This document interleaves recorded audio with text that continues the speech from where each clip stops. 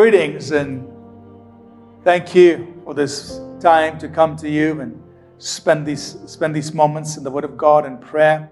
This week we're talking about receiving healing through His Word.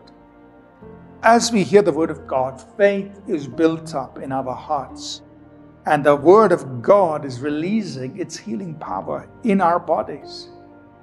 Now, faith is like the switch. If you want to imagine this is just an example. The electricity or the power is coming into the room where you are. We want the output, for example, a light bulb to come on or some appliance to come on. The power is coming through, but the switch has to be turned on.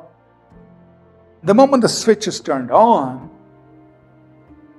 the power that's always available, the electricity that's always available, now comes into the appliance or the device and gives us the desired output. The power of God has been brought into us by His Word and by the presence of His Holy Spirit. That means the electricity of God, if you will, or the healing part of God is made there, resident in you and me by His Word and by His Spirit, because His Word is a carrier of healing power. The Holy Spirit is the one who gives life to every cell in our body. What we need to do is to turn the switch of faith. And then the power is released and affects the healing, the miracle, the wholeness, the life to our whole body. But how do we turn the switch of faith? How do we make that happen? Well, Jesus taught us and the Bible teaches us. We release our faith by the words of our mouth. So you declare God's word over your whole body. You declare and say, by His stripes my body is healed. Every cell in my body receives the life of the Holy Spirit. God's word is health and healing to my body. I declare that every cell in my body is for the Lord, and the Lord is for my body. So you begin to speak the word of God over your body. That's your faith speaking. Second, we pray and believe that it's done. Pray and say, Father, I thank you that you have provided healing, and I receive healing.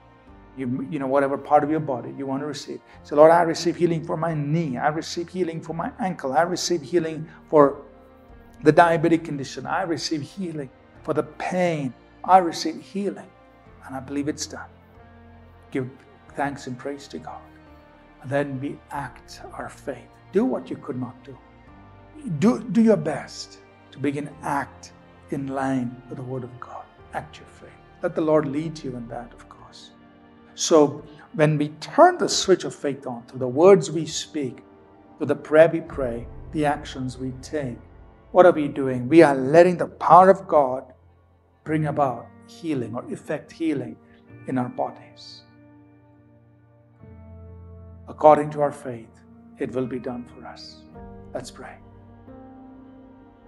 Father, even today, as people speak words of faith, as they pray, believe, receive their healing, Father, we thank you that your word releases healing in each of their bodies, that they will experience healing in their bodies. In Jesus' name, amen. Thank you for tuning in to Living Supernaturally. For more resources to strengthen your spiritual walk, please visit apcwo.org.